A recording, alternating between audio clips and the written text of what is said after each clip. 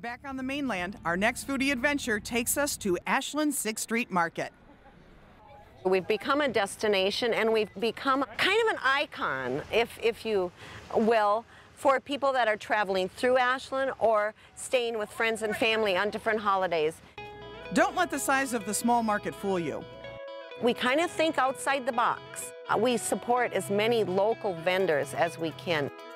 And if you're looking for big flavor and variety, this is the place. We have over 32 different kinds of brats, different flavors. We have at least that many different kinds of snack sticks. We have done a tremendous job with our own smokers. We have our own smokers in the shop. Come spring or summer, you may even be lucky enough to have an award-winning brat grilled up for you.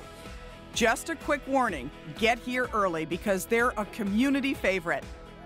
It isn't unusual to see a customer come in and they will have armloads of different flavors and bringing them back home. I have been hearing about the 6th Street Market in Ashland for years. So Andy, you're going to show me how you make some of your award-winning meats and brats. Yes. Okay, what are we doing here? Right now, today we're starting off with just trimming out some fresh pork butts. Now, we're not going to give away all the secrets, but I did learn that the true talent for sausage making is a hands-on process. Got your start point here. Okay. Go ahead and pinch off there. Pinch off there. And then pinch off the next section. Right there? Yep. Is that about good? That's perfect. Okay. And then just spin it away from yourself. See if you can. Away from me. This way? See if you can go the other way. Yep. Take in the entire sausage making process by watching bonus clips on the Discover Wisconsin website.